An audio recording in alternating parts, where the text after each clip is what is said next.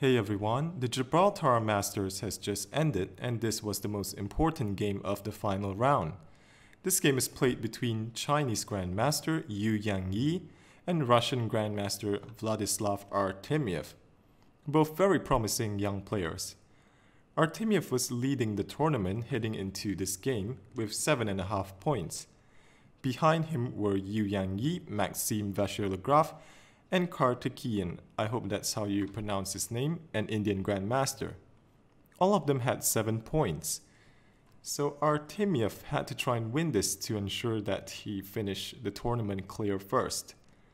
Yu Yangyi had the white pieces and he opened with e4. Artemiev played the Caro-Kann defense. We have d4, d5, e5, the advanced variation. Bishop f5, knight f3, e6. Bishop to e2, knight to d7, white castled, bishop g6, vacating the f5 square for a knight, c3, knight h6, a4, black responded with a5, and knight a3. And this is actually the new move in the position. So previously bishop g5 has been played. Bishop takes h6 is also an idea, but it does give up the 2 bishops, and it does open the g file for black to work with. So here Yu Yangyi decided to play knight a3. Artemiev played bishop to e7, knight c2, black castled, knight c to e1, so white wants knight to d3. Artemiev played c5, undermining white's center. Now that black has castled kingside, white decides to take the knight and double the pawns. White would like to play knight d3 here, but that would block the bishop, so Yu Yangyi plays bishop b5 first. That also stops queen b5, queen to b6 with tempo on b2. So Artemiev took on d4 and played knight back to b8. The knight wasn't doing much on d7, so black is going to reroute the knight. Queen d2 from Yu Yangyi hitting h6. So king to g7, knight to d3. White seems to be doing fine here. He definitely has more space than black, but black has the 2 bishops, so this is definitely still playable. So here knight c6 seems natural, attacking this d4 pawn, also eyeing the b4 square, and keeping your knight towards the center of the board.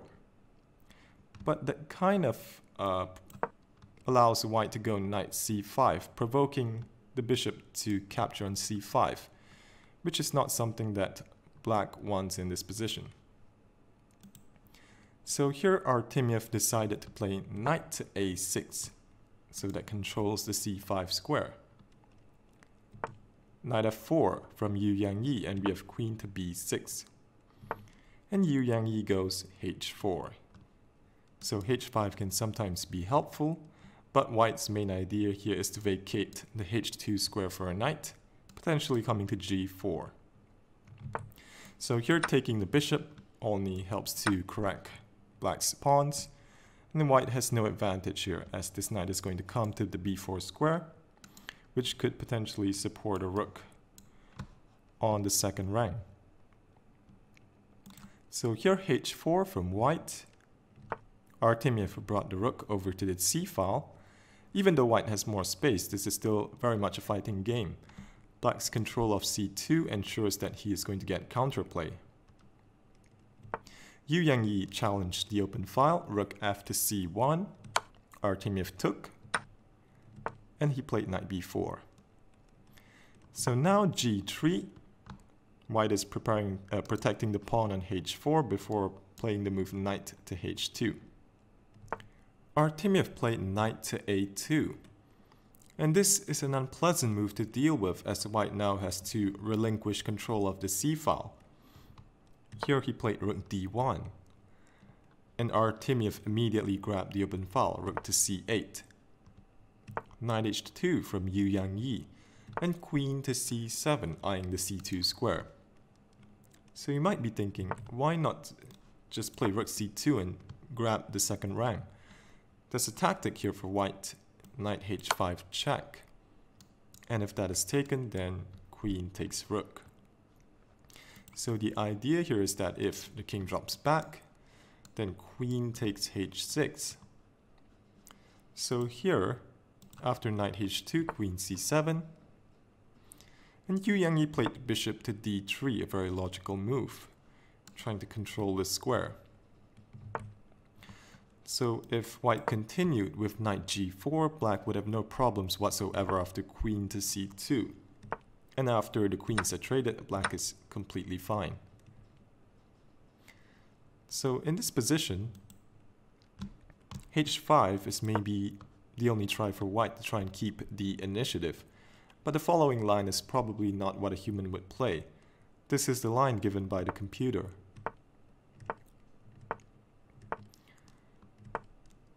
So if queen to c2, then white has knight takes e6 check, followed by queen takes h6 with some sort of attack against black's king.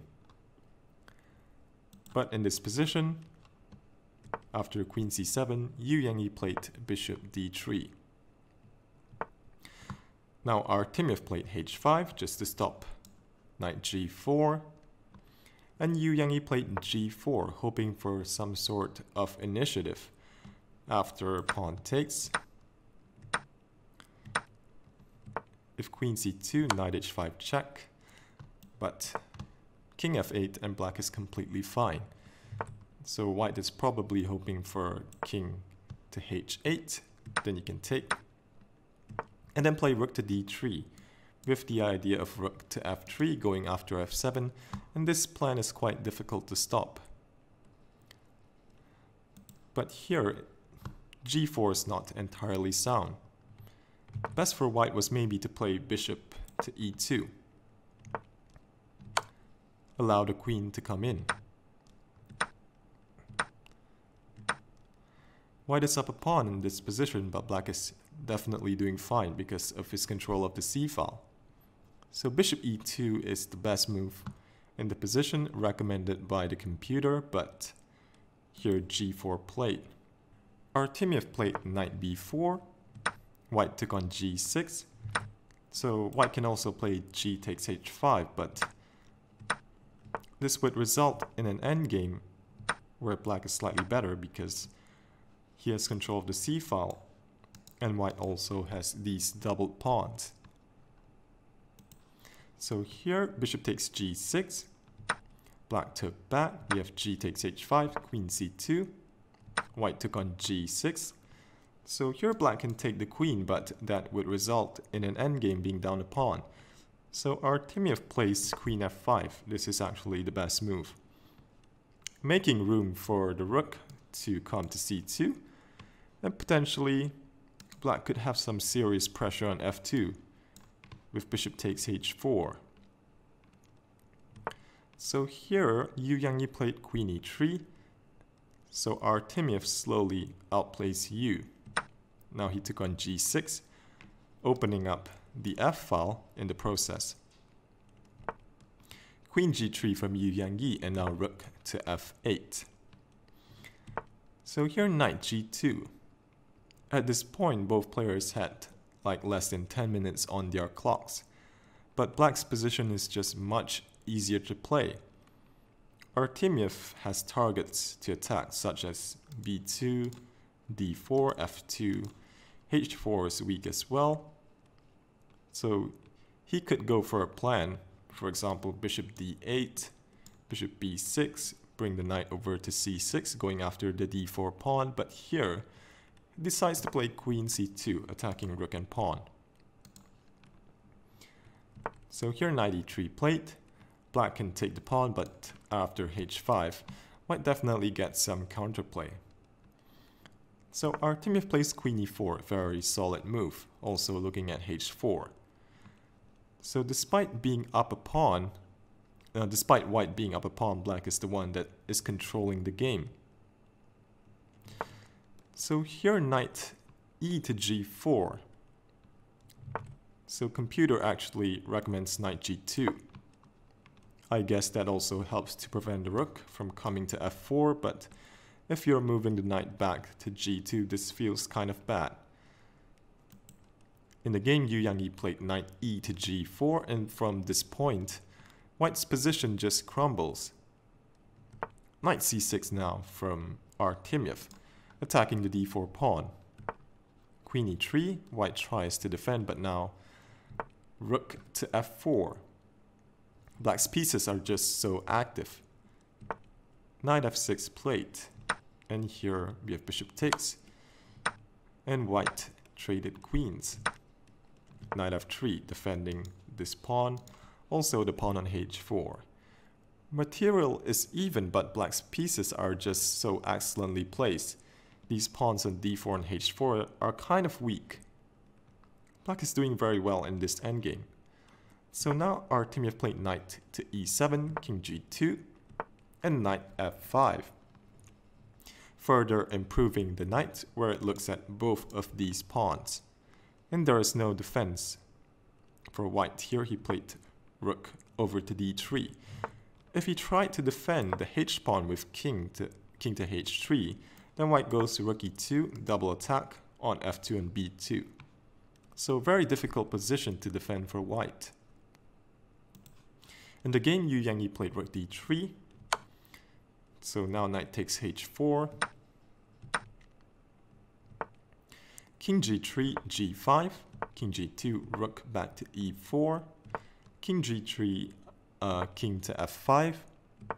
King g2, not much that white can do in this position with this very active rook of black's.